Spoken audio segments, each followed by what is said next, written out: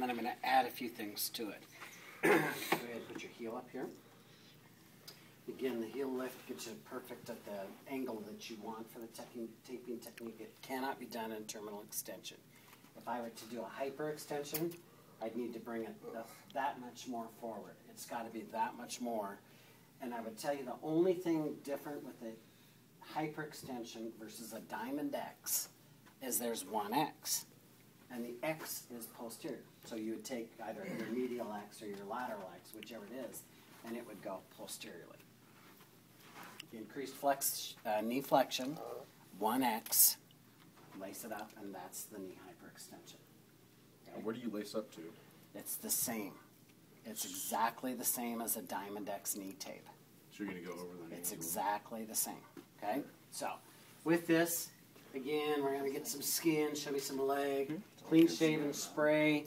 Again, I want you to say this. We're going to use, this is where this is nice, the 2 3/4 inch Power Flex. With this, they say you don't need to shave and you don't need to spray. I still want you to at least make that description so we know that what we're at. The biggest mistake most students make is they don't do long levers. And I don't care how you see it. This is how you will do it for me, as long levers. So what I do is I usually take my thumb, put it at the midpoint of the patella, and I go up, and I need to go at least that long, and at least that long down. What you really should look for on the gastroc is where the calf starts to narrow back down. You need to be right at that point for your base anchor. Okay? If you go below it, you're going to cramp the calf. And so what sometimes happens is they have a real short bottom and a super long top. So it's got to be equal distance above and below, and the midpoint of the patella is approximately at the joint line. It's a little bit above, depending on where the patella is positioned. Actually, his is about 2 inches above at the midpoint of the patella. So just get in the region, okay? Clean shave spray. You need to say put heel and lace pads in the popliteal fossa. With the taping, as you do the figure of 8 with the elastic tape, it pinches really big there. And so you need to make sure that those are there. This is where I like this because it's just so much quicker and easier. I'm going to take my 2 3/4 inch Power Flex. And I always start at the bottom and I work all the way up. Try to make sure you don't have any gaps in the process. It's going to take you on a typical leg. You're going to get one on top. It's going on the internet. Again, folks, being real smart on hand placement. You know, you're not frisking up shorts. And I've seen football players that think they're really cool, and they'll come in with shorts and nothing else and think it's pretty cute. So out the door until they come back appropriately dressed and apologize to whoever it is that they're showing disrespect to. That's happened more than once, even here. So, a football player showing multiple opportunities to not show respect. What I will do for you guys on the test is that the special adaptations to this technique, you're actually going to be able to use the 3-inch elastic tape. I'm going to show you how you would do this from start to finish with the real tape. And then you will make the adaptations with regular tape, and then on the test there are pieces that I'll allow you to use the 3-inch elastic on because you just can't replicate it differently. So again, clean shave spray, heel and lace pads, knee at about a 5 to 10 degree flex position. Got to get a little bit of hair. Just like how Will's always been dummy. What's that? It just makes me laugh. I used to often let the athlete cut for me until I got my finger cut. So athletes don't do that. And I got student athletic trainers used to help as I was doing game day, and that didn't work either. So I always cut my own. If I've had my Wheaties, I'll rip it. And you go on game day and you can feel you good, you know. Then you can actually rip it, and it gets with athletes. Man, you got your game face on. It's ready to go. I always start with my medial X because that's what we're most worried about is medial displacement. Lateral is not a big issue for us. Medial is. So with my 3-inch anchor on top, my 3-inch anchor on the base, finding the medial superior patellar border, I'm going to take my elastic tape, and I guess let me stop and explain a couple things here. When you look at how this is done in the book, you're going to see as many variations to it as there are athletic trainers. So I happen to go from top to bottom. Some people go from bottom to top. Some people do the first strip as the inferior medial patellar border. I do the first strip as the superior medial patellar border. The moral of the story, it doesn't matter because it's all, when it finishes, is going to accomplish the same thing. What does matter is that you do the medial aspect first because that's our focal point, okay? So where I do this, if you notice what I just did, I got a good secure anchor on top, and then I just let the tape go where it wants. I pulled it so there's almost no elasticity left in the product. I've stretched it very clearly. A lot of times what I'll do is I'll have the athlete just reach down and hold there as well, just to give them a little, and then again, look at I'm right on the border of my patella. I'm not over my patella. I'm not on top of it. I'd be causing a patellar grind, right? I am right on that medial inferior border of the patella. And with the 3-inch elasticon, I just let the ends go where they want to go. The key is that I have a broad Xing pattern rather than a tall Xing pattern. That makes sense? It's got to be broad, a flat X rather than a tall. And then I'm going to go from there. I will probably use 5 strips of the 3-inch elastic to stabilize the medial aspect of my knee.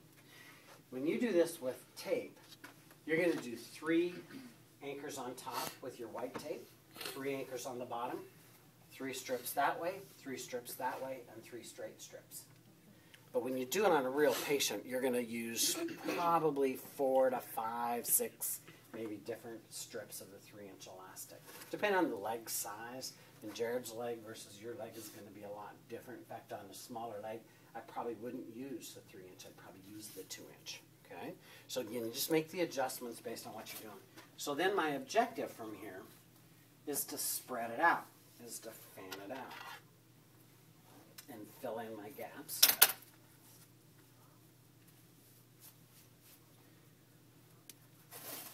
So we're going to go, again, look at the tension I'm putting on that. I'm just nice and smooth and taking full tension. Okay, see I've used almost a full roll of tape there. I'm just going to, for teaching purposes, throw this on as my last strip. $3.80 I just used, just on this one roll of tape. That's why this is not something you can do every day. Or if you are, you got to have a pretty good budget. So if this was about 6 inches longer, then it would be a straight strip. And the nice thing about this is the red line in the center should be right at the point where the medial flatter ligament is. Okay? So again, this is all the way from anchor to anchor. You've got to visualize that for me. It's the full length. So I've got a nice closed up. My first 2 strips were real broad and flat, and then I filled in the gaps. Medial X. Now let's do lateral X. Some sources you'll see do it this way, where they'll start and they'll go with that. Everybody see where I'm at? I just did the same thing. And then they'll go like that. So I did my superior medial patellar border and my inferior lateral patellar border. And then they'll go opposite. Superior lateral patellar border, inferior medial patellar border. And then they fill it in. So again, it's just another way to do it. I've seen some where they'll take and they'll start here, 2, 3, 4, 5. And then they'll start here and go 1, 2, 3, 4, 5. Okay? So again, what I said a few minutes ago, it doesn't matter. The key is do I have a full diamond X on each side of the knee that's going to look like this nice, broad, flat X pattern, right? I would say, yeah, that's what the moral of the story is. Let's just leave it at that, okay? Are we all right with that? Understand? So when it comes to the test, do I really care that you do this one first or that one first? Well, probably not. I care that you do the medial aspect first. That's what I care about. Okay? So then, from the lateral, this one, it seems like on the lateral, for some reason, I always like to start at the bottom and go up. This makes the athlete pretty nervous. Snip, snip. The male athlete. Okay? And we'll go down. Snip, snip. You play softball now. Not necessarily, they're still male, they just don't have a penis. I was being facetious. I started this. It's my fault. I'm sorry. I blew it. It's gonna be a viral video of this. What's your name again? And then we can put it on there. Ralph. Ralph Bartkowski. Okay. My name's Rebecca. That's my name. No. Ralph Bartkowski.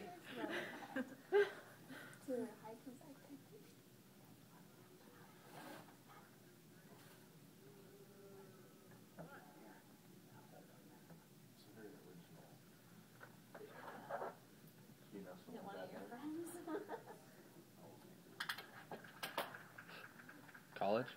Just like one of my favorite terms is lingus mandatus. In anatomy, when you didn't know the answer in my class, you just wrote lingus mandatus and you got partial credit if you spelled it right. Is that an actual Really? thing? Oh, okay. I'd have that down. It's a Oh. There's a word I'll spell right. Again, so see my medial X, my lateral X. Then what I'm going to do is I'm going to take my 2-inch light plast. You don't want to use 2-inch elastane. It'd be so thick and bulky. You're going to use your light plast. What you're going to be able to do in class is simulate the light plast with the power flex. So again, it makes it realistic. It just makes it a lot easier for you. You're going to use this, and again, you're just going to start out on a spiral pattern, and you're going to go with little or no tension down there. You're just laying it on around the gastroc. And again, one of the things that people make a mistake is this sticks out, and if you don't, when you get up here, smooth it in, then you just wrinkle it over. So just smooth it in like that. Once I get just over the tib tube, then I'm going to go right on up. Oh, let's do a figure of 8. And right back up. And let's spread it out. Oh no. Oh no. Is there a reason for the figure 8? Just to get, the figure 8 is a little bit of extra $2.15. posterior restraint, a check ring kind of form. That just at a little different angle. So it's a way just to give you a little bit more Brace up. support. What's the purpose of having Cost effectiveness. elastoplast takers? We're at college. We don't have to worry about Patient This comfort, is not high school. patient conformity, Plast and workers as well? anchors. Yeah. Uh, Maybe a division. Light It plast doesn't is a matter. taping base. It is not a taping Some be support. using diamond There's a plated big difference there. tape. They use Taping express base them at for a Jade because taping they're versus a pretty much taping free support. races. So. Light plast doesn't have the tensile They use the strength weirdest stuff. that allows you to use it to provide It's like support. ridiculous tapes. It just is a base. Okay? That's its design. It's the properties of it in design. What I see is sometimes people use it a little bit differently. Not a big deal, but as long as it's more comfortable. Then this, I think so. Because they're still more belly, I don't know. Like for my elbow. so that's what your final diamond X should look like. If it's